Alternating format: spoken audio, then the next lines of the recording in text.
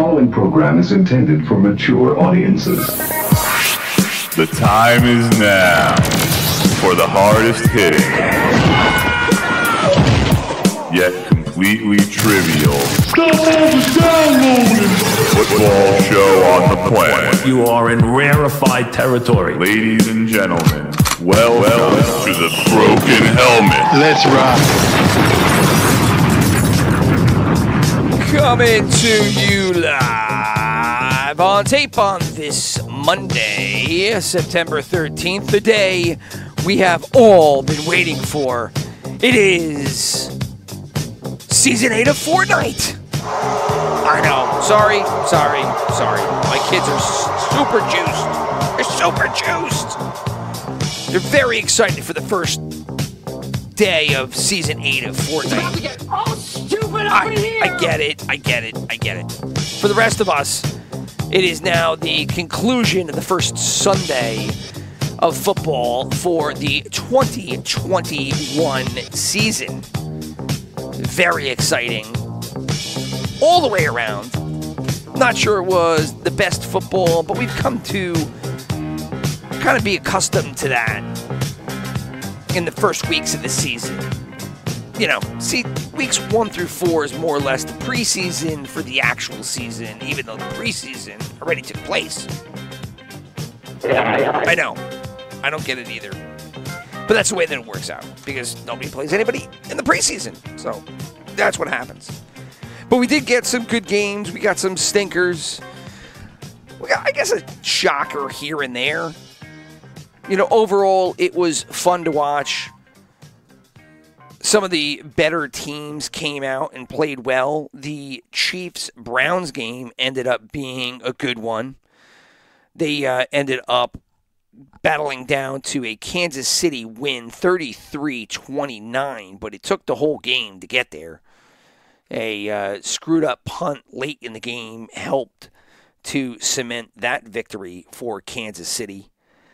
Elsewhere, you had the Miami Dolphins eking out a 17-16 game in the NFC East battle, that is, versus the Patriots. That game up in Gillette, Dolphins taking a home loss right there with Mac Jones performing well, but still not enough to get the victory. Tua, obviously, it was his first go-round in his second season. He did all right, not great, I don't think. Arizona opened a can of whoop-ass on the Titans. Game over, man. Yeah, Game it was over. a slaughter early, and it never got any better. Arizona wins that one on the road over there in Nissan Stadium. Final score 38-13. Trying to think of some of these other ones that were notable. Houston were underdogs at home versus Jacksonville, now under the guidance of Urban Meyer, who is going to resurrect that program with the number 1 draft pick, Trevor Lawrence, and it got off to a terrible start as they ended up losing to Houston. Texans victorious 37-21. Pittsburgh on the road. Pittsburgh, everybody writing them off. They have a new offense under Matt Canada, and he ended up helping them cement a victory by the score of 23-16, although that one ended with more or less in the fourth quarter a turnover that led to a touchdown. So I'm not sure if it was necessarily Matt Canada, but people were excited to see what that offense was going to contribute. You didn't get a whole heck of a lot in that game. The old Ben Roethlisberger ended up going 18 for 32 for 188 and a touchdown. Not super, but enough to get it done on the road. On the other side of the ball, I guess that's the bigger shocker, is that Josh Allen there, the loser of that battle, was 30 for 51 for 270 and a touchdown. It did suffer 3 sacks, so the Pittsburgh defense staying true to form, being able to put pressure on the quarterback. 49ers ended up winning quite big, 41-33 over the Lions. That game was actually more of a runaway at one point. I think it was 41-17.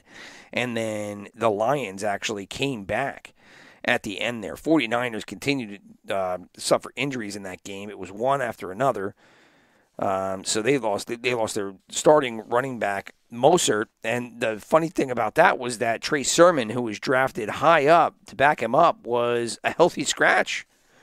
But it didn't matter because then they turned over to Elijah Mitchell, another rookie running back, and he ended up going 19 for 104 and a touchdown. Go figure. And like Deebo Samuel also blew up in that game when he had 9 catches for $189 and a touchdown. So those were some of the games that took place on this first week of the NFL season. Let's check out all of the gambling stats. And it looked as though we were going to get dogs when the week started, and that only compounded itself as time went on. It turned out that it was all dogs this week. The final dogs 11, favorites 4. Dogs actually won 8 of those 11 games. So this week, if you were on the money line with dogs, there was a lot of parlay money to be had if you picked out those dogs correctly. Those dog winners off the top here, the Cardinals were a dog winner. The Chargers, the Texans, the Steelers, the Bengals, the Eagles, the Saints, and Dolphins. All of those 8 teams were all dog covers. So if you had any of those 2, 3, 4 put together, you, my friend, were making some money this weekend. As for the home dogs this week were 4-2, with the Texans, Bengals, and Saints all winning as a home dog, and then the Lions covering as the home dog. Down to the over-unders, it ended up being 7-8 in favor of the unders in this one. And then when we move over to the teases, we will start with the underdogs versus the favorites. The favorites teased this week were 8, 5, and 2. That's right, we got 2 pushes. Those pushes ended up being the Bucks and Cowboys, and the Vikings and Bengals ended up being a push as well. As for the dogs, the teased dogs were 12-3 this week. So they were the big winner when looking at all the teases, that being the favorites, dogs, overs, and unders.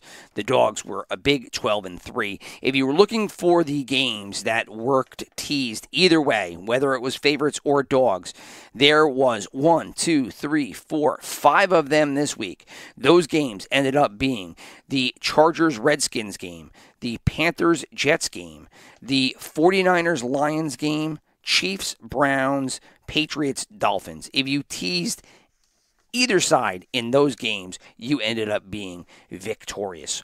Job well done by you. As for the overs and the unders, the teased overs this week were 9-6. The teased unders were 11-4. So obviously this week we're looking at the dogs and the unders as the plays to be. If you were looking for games over unders that were teased at one either way, you were looking at the Titans and Cardinals game, the Seahawks and Colts, the Vikings, Bengals, Broncos, Giants, and Rams, Bears.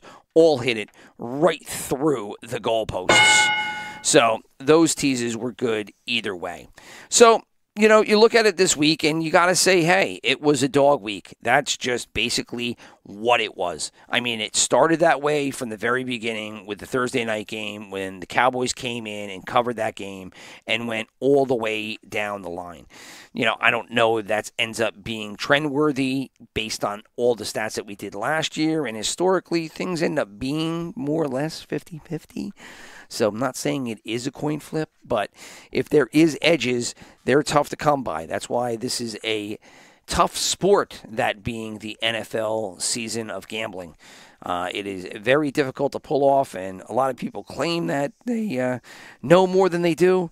But I'll tell you what, from watching it, tracking it, and looking at these finals and how they end up scoring against the odds makers in Vegas, it is a very difficult game, my friends.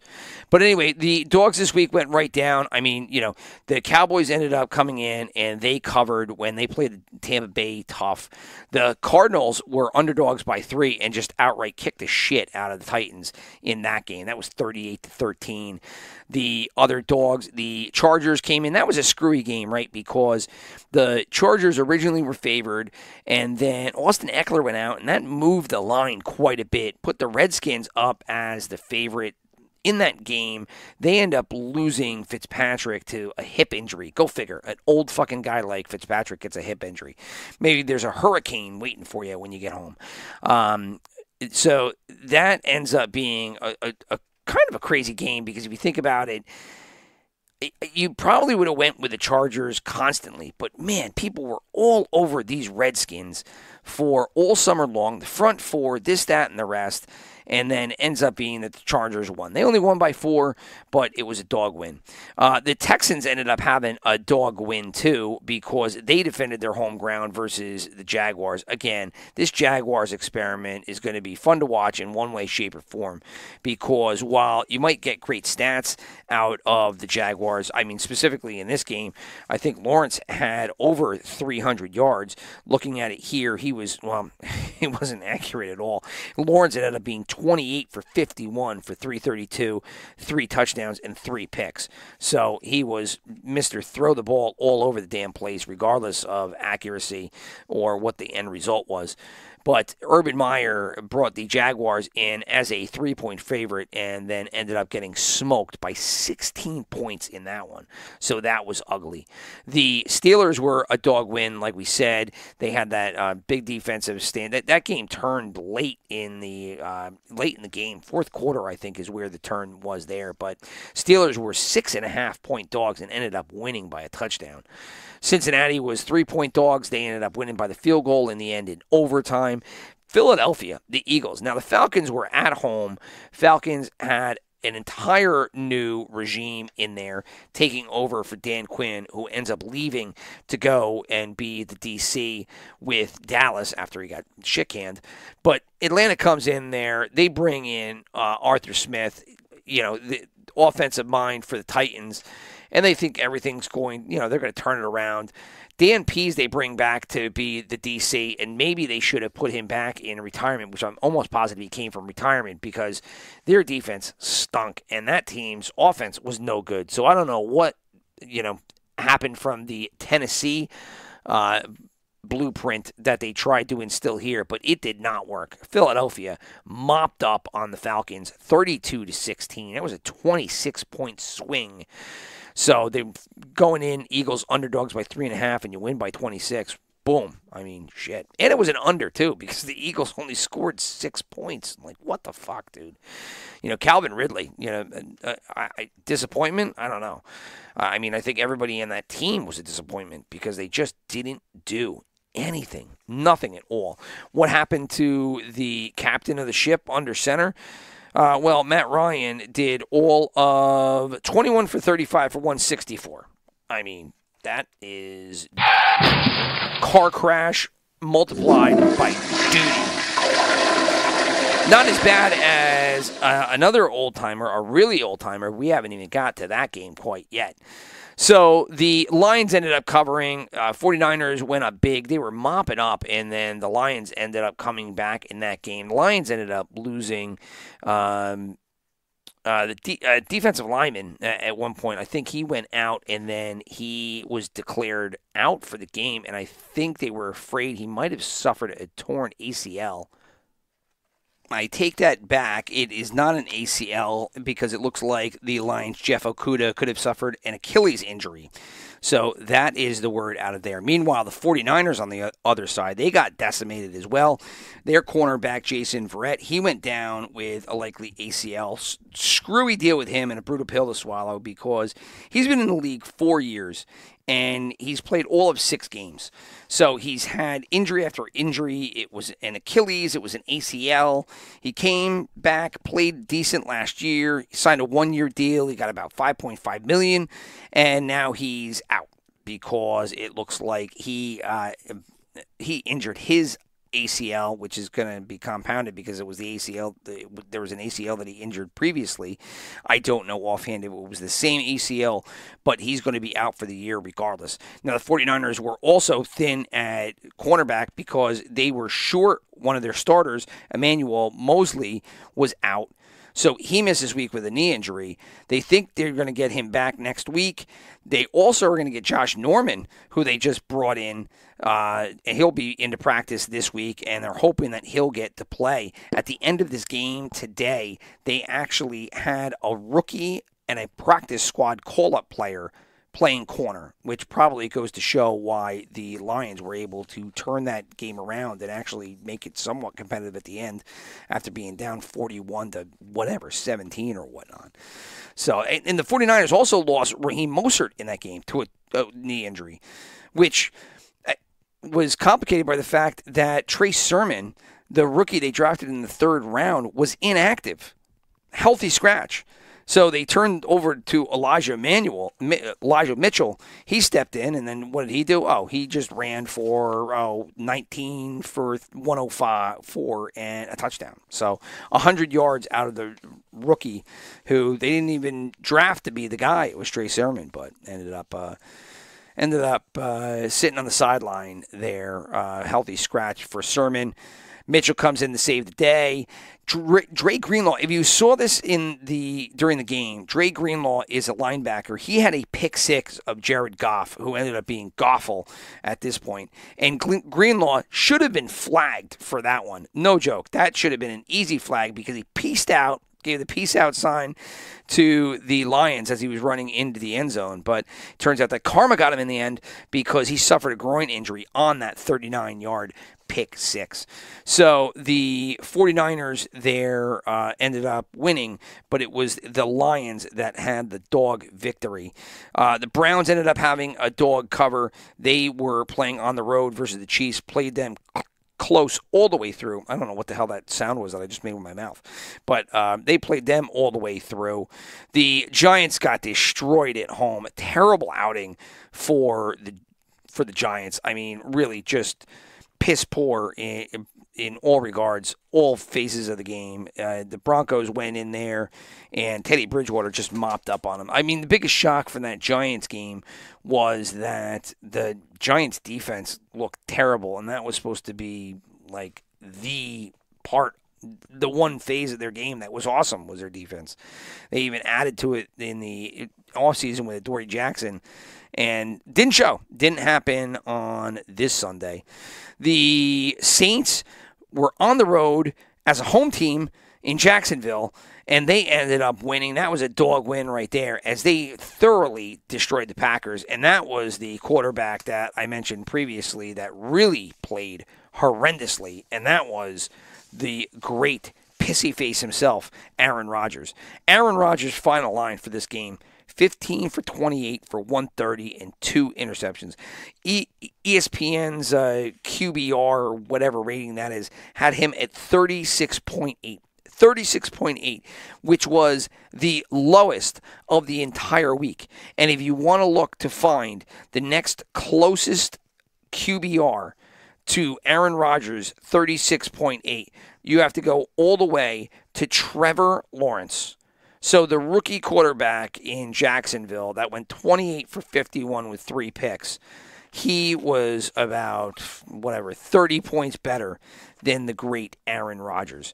Green Bay gets thumped in this game. New Orleans 38-3, 35 points over the Green Bay Packers to lock that one up. The Dolphins and Patriots, like we said, that one was a super close one. A 1-point victory for the Dolphins there. Good for the dog win. And then if you didn't get to watch the night game, the Rams really manhandled the Bears. I know at one point there it was a 6-point game, I think, 20-14. But it really was not that close. The Bears have problems all over the place, primarily with that offensive line. They brought Jason Peters in, who is all of 67 years old, and put him at starting tackle. He ends up going out of the game. And then when he leaves the game, he's replaced by a rookie. And then that rookie, whose name is, let me find it here, Larry Barham, he ended up going out too. So both those linemen, one being a super old one that they brought in from fishing, I think they were talking about during the broadcast, go out. So I don't know what the Bears are doing there. I know Bear fans are really not happy with the situation, and why would you be? As a Giant fan, I can relate.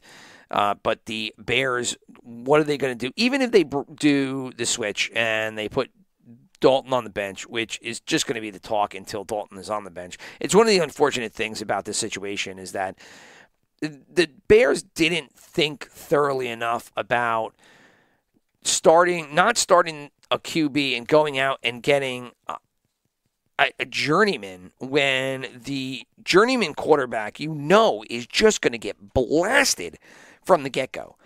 Like, what kind of position are you putting him in? And then how is that going to help? You're not going to be able to just sit on Justin Fields for weeks and weeks and weeks. No way. That shit ain't happening because those fans are going to riot if you don't put Fields in. And, I mean, unless Dalton turns around and ends up going on like a 4 or 5 game win streak, which, how are you going to do that if you have Jason Peters starting as your right tackle, left tackle, wherever he was today? It's an impossibility. And their defense, which used to be a strong part of that team, has more or less peeled away over the years. And they tried to build Khalil Mack as this standout defensive player. And I love Khalil Mack. I was a huge fan of him coming out of college. I loved when he was on the Raiders. My brother is a Raiders fan. I got him a Khalil Mack jersey. I thought it was a great jersey, and I thought he was going to be there forever. It just made sense. Everything about it made sense. And then they ended up trading him, and he went to the Bears. And slowly, if you watch him on the Bears, it's not even the same. And I know that they put the stats up with him and Aaron Donald tonight. And if you look at it, they couldn't have been any different a player. Now, when you're talking about pressures, I think it was 700 to 786 in favor of Donald. So Donald had like 80 plus more pressures or quarterback pressures than Khalil Mack, and this was since 2014. But then you watch during the game, and I mean, Mack more or less, maybe he's a factor in the strategy going into a game, where the defensive coordinators, have to pay attention to him. And I'm sure he'll have a game where he'll have 2 sacks or whatever. But if you look at him play, he is just not anywhere close to what he was when he was with the Raiders and then his first year with the Bears. And it just shows. I mean, sometimes players just go and they just get old really quick. And maybe there's something else that I'm missing. But, man, every time I watch him and I try to see if Khalil Mack's got that extra gear and something left to give, I'm sorely disappointed with not a lot of performance out of him. But anyway, the Bears end up going in there. They get it to 2016 at one point, and then it was just all Rams after that, 34-14. They end up winning by 20, and they were good for the over as well. Let me see if there was any kind of injuries that I missed. We touched on Fitzpatrick and his hip injury. The Jets, they lost to the Panthers in Carolina 19-14, and they also lost Mekhi Becton in this one with a knee injury. And, I mean, Becton is great when he can stay on the field. Usually, the guy's always hurt. Always hurt. Always hurt. And once again, he goes down, and now they're going to have to figure out, how long he's going to be out with that injury. And speaking of other linemen that are hurt, Patriots right tackle Trent Brown went down on the first drive. So they trade for this guy. They get him in there. First drive, done. Finito. Goes out with a calf injury. He was replaced by Justin Herron, and then Justin Herron did so good, he was replaced by Yasir Durant.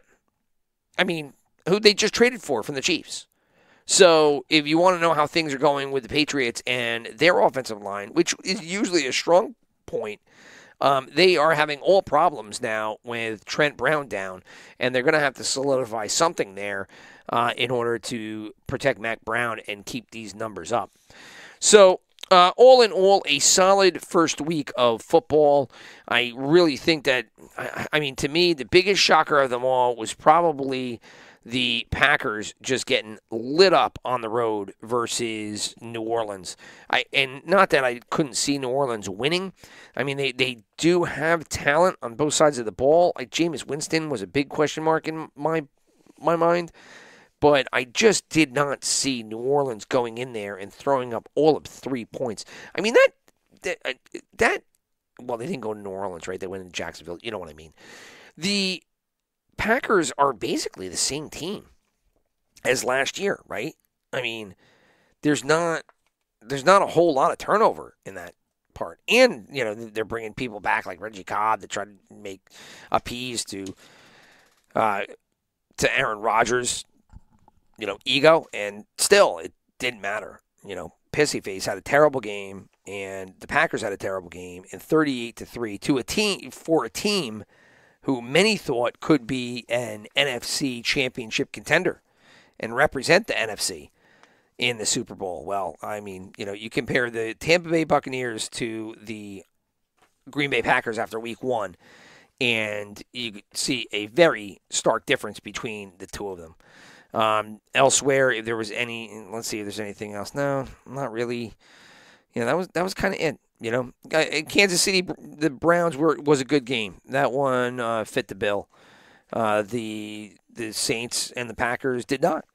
So, all right, week 1 in the books. That was the quick breakdown of the gambling home dogs, the teases, and the rest. Let's flip over and do our Guess the Line segment. And this is what we do. This is done now by basically everybody. I decided to jump in on the bandwagon and follow along because, hell, why not, right? Everybody ends up taking the games. They try to guess the lines, and then they match them against what Vegas is doing. And then, obviously, if there is some kind of discrepancy between the two, maybe there's some arbitrage there, maybe something that some kind of edge that you can exploit. And it's done by everybody. A lot of people really like the rendition that is done on Bill Simmons' podcast. The Gil Alexander, he does a similar Guessing the Lines, which is pretty good. I mean, your pick of the litter. I do it for the fun of it, just like everybody else. So, without further ado, here we go. So, we have the first game this week, which is going to be the Thursday night game. Giants at Redskins. So, looking at this, the Giants' performance was so poor that even with the Redskins not having a quarterback and having a questionable performance versus the Chargers, I'm going to go this one. The Giants are going to be dogs in this one. Redskins favored by 3.5. And close I was as the line opening was 3 points. Currently, it has gotten juiced up. So since the Giants played so horrifically today, the 3-point line has increased a whole 1.5. So if there was any edge that you thought you might have there, Rich is stupid, the Giants were so bad they should easily be 4.5 or 5. Well, guess what? They are. So while I thought I matched the opening line, I did not match the current go-around, as the current go-around is 4.5. The Bengals are going to travel to Chicago and face off against the Bears. The Bears had a really stinky night. I am going to actually give the Bengals the nod here because I know the Bengals are not great. I know the Bears are not great. The Bears are at home at Soldier Field. Dalton didn't look terrible. Montgomery did look good. But, the Bengals, Joe Burrow looked good. They played the Vikings hard. They won in overtime. So I'm going to give the nod here to the Bengals. And I'm going to make it light. I'm just going to go 2 points Bengals favored. And I was flat out wrong, as the Bears opened as 4-point favorites in this one. So I was completely on the wrong side of this one. So the delta there, I was wrong by 6 points. And currently, it's come down half a point. So the opening line was 4. It is currently Bears 3.5. So if you're like me and you think the Bengals should be favored in that one, possibly there is some edge there if you like the Bengals. The next game on the docket is going to be the Texans at the Browns. Browns hosting this one after they played the Kansas City Chiefs pretty tight. Texans had a decent game. Granted, it was versus a bad Jacksonville team. So I'm going to give the Browns the favorite here. And I'm going to make let's make them a pretty hefty favorite. I'm going to go 6 here. So we're going to go Browns by 6. Not quite a touchdown. You know, the Texans did put up points this weekend, 37 of them to be exact. So I'll go Browns by 6. 6 or 6.5. Let's just keep it at 6. And I was again wrong on this one because the line opened at 11.5. Not only that, it's up to 13.5. So people are pounding the Browns right now. So, I mean, if you are a Texan fan and believe that they can stay in this game, I think 13.5 is a lot of points. I mean, the Texans did play okay today. I have not watched the game in full yet, but, man, to make the Browns a 13.5 point favorite against a Texans team that just scored 37 points, I mean, that means the Jaguars, they must think shit of the Jaguars. Jesus, if they're going to value the Texans win to a 13.5 underdog spread versus the Browns. Woof. Go figure. Rams and Colts are the next game. This game is going to be played in Indianapolis. Now, the Colts had an okay game, not a great one. They ended up getting beat deep a bunch by Seattle as Russell Wilson hit Tyler Lockett, I think, for 2 bombs in today's game. So I'm going to make the Rams the favorite. They just played Sunday night, and they look good against the Bears at home. So I'll make them a 4-point favorite in this one. And the line ended up being only 1.5 to open. So I was way over what the Vegas opening line was. But if you look at what it currently is, it's moved to 2.5. So now it's gone up a full point from Rams minus 1.5 to Rams favored by 2.5, which is 1.5 off of my 4. I would imagine that as time goes on here, you might see maybe a move to minus 3 in that one. That's just my guess. But as you see, the Rams, I was a little bit heavier on them. I like the Rams. I mean, the Colts played okay at home. You get another home game here. But the Rams looked really good today. I might like that line there at 2.5 and even at 3 if it gets up there. The Bills will travel into Miami and face off against the Dolphins. Bills obviously coming off of that loss at home to the Steelers, which was kind of a weird game. The Dolphins getting that win versus the Patriots, which is a weird game in itself. I'm still going to go with the Bills in this one, even though they're on the road and they lost at home. I'm going to make them just a measly field goal favorite here against the Dolphins at Hard Rock Stadium. And I was almost on the money here as it is 2.5 in favor of the Bills. So I was a half point off, and that line has actually now moved a full point. So the Bills are now favored by a touchdown and the hook as they face off against Miami. The Jets are going to host the Pats, so the Jets are going to get an NFC East. So here between these two games, Bills at Dolphins and Pats at Jets, you get the entire NFC East facing off against each other. So the Jets at MetLife Stadium, they played okay against Matt Rule and the Panthers. They're never going to be the favorites here at home. Is the Pats line issue going to be a factor? I don't think so. Let's make them a little bit more than the field goal. Let's go 3.5 for the Pats. And the opening line was actually 4. So close, but not close enough. And the line has actually now come back down to 3.5. So almost on the money with that one. The 49ers and Eagles are going to be facing off against each other. And this one is just, fireworks city based on last week's games. 49ers throwing up 40 and change Eagles throwing up almost 40. Well, I guess not quite. They threw up 32. But anyway, the high-scoring teams of last week are going to be facing off in Philadelphia. I'm still going to lean 49ers in this one. I'm not going to go too high because the Eagles at home. Let's do 49ers by less than a field goal. Let's give them 2 points. And the opening line actually was 4 points, so I was under there. But the current line is now at 3 points. So that line has moved up. So it's right now 1 point different from where I guessed it to from versus where it opened. So either one of us right there in the middle there at about field goal in favor of the 49ers. The Saints and Panthers are going to square off. They're going to look to battle in North Carolina. Panthers got the home game here. I'm going to go Saints as the favorite because they really walloped on the Green Bay. They beat the shit out of them. So the Panthers eked out a win versus the Jets. Sam Darnold looked good, not great. I think the Saints looked better, so I'll give the Saints the favorite on the road. Let's do do I want to give them the full 3? No, I'm going to give them 2.5. And it ends up being 2.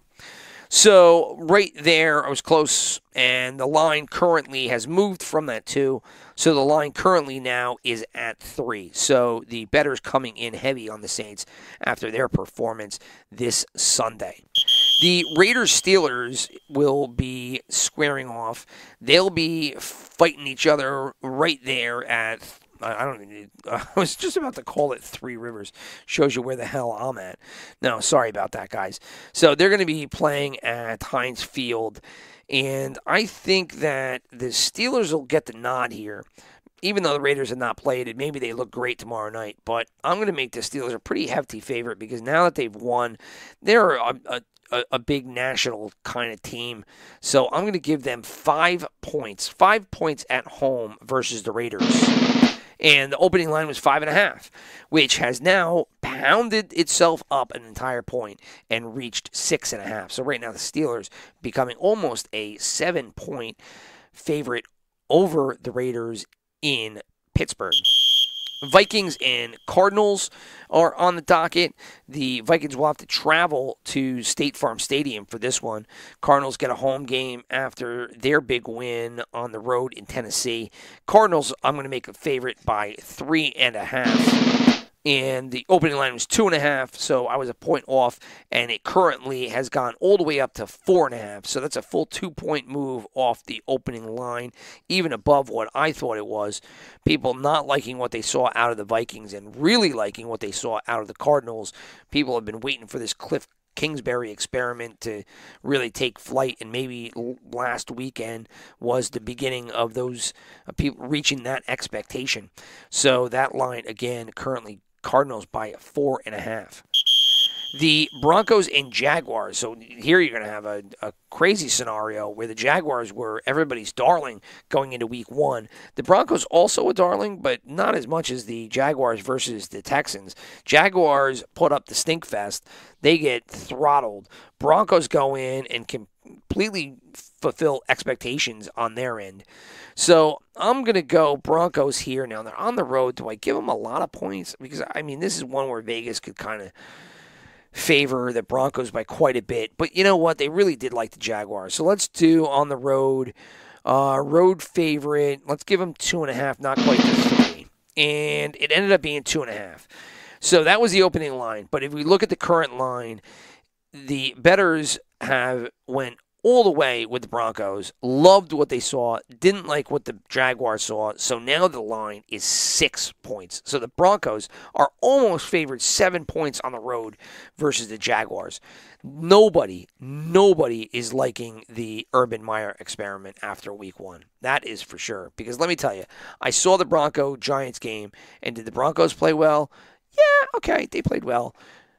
that game was all about the Giants stinking up the goddamn joint. So for the Broncos then to turn around and turn that into extra points in Vegas, I mean, kudos. But I'll be watching to see what happens with this line. I have a feeling that this might be one that people jump in later on the Jaguars with the 6 points at home.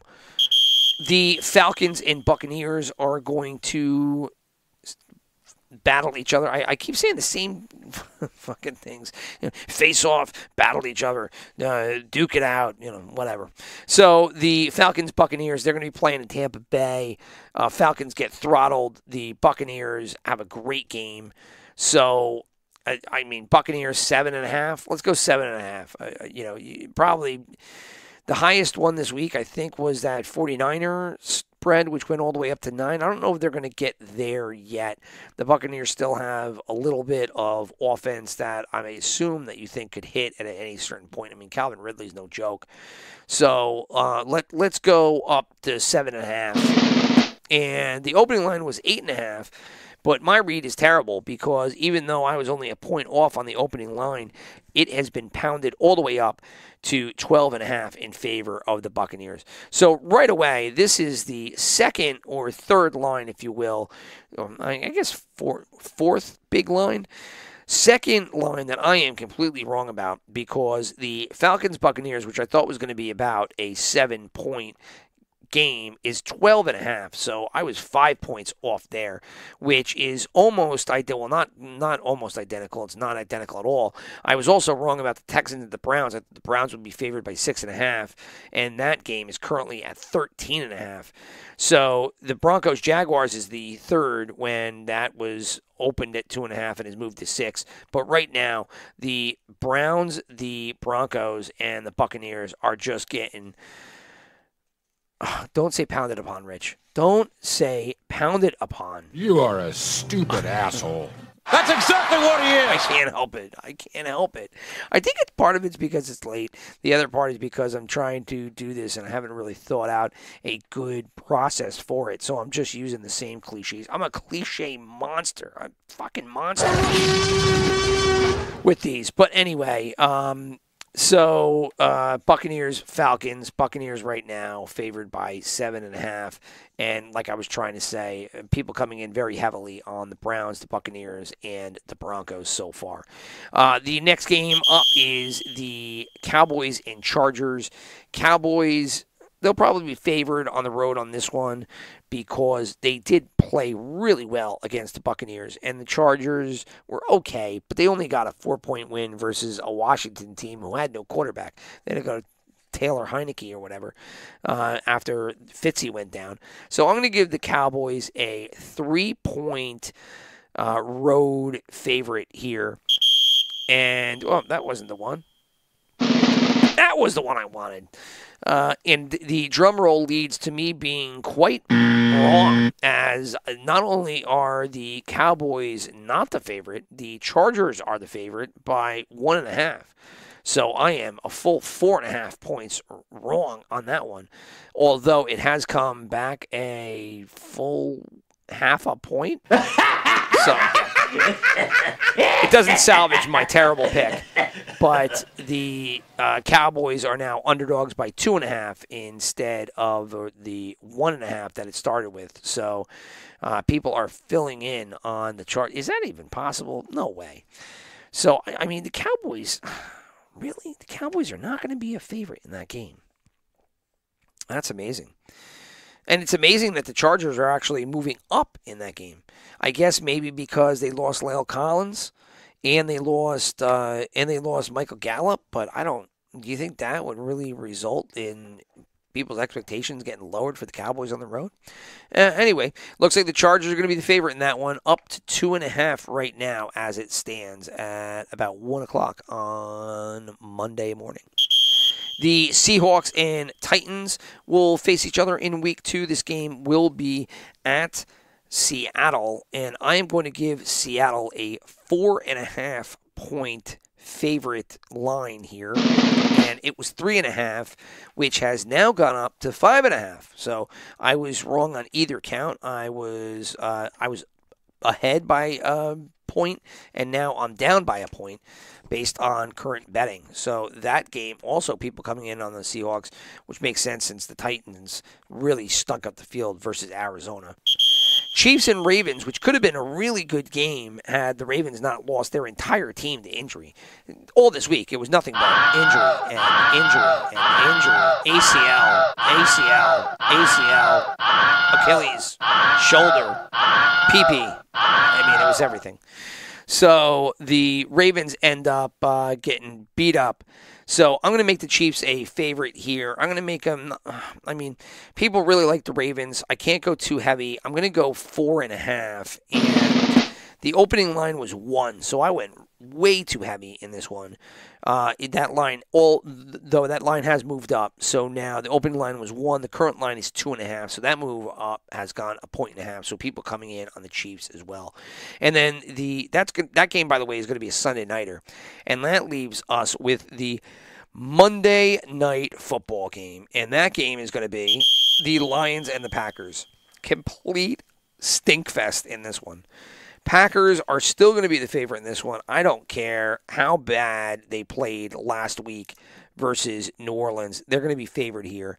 I am going to make them a 7-point favorite. And the opening line was 10. I was not high enough. So the opening line was 10, which is moved up to 10.5. So there you got it. If you want to look at where I was wrong with the spreads, I got a couple of games really wrong, that being the Bengals and the Bears.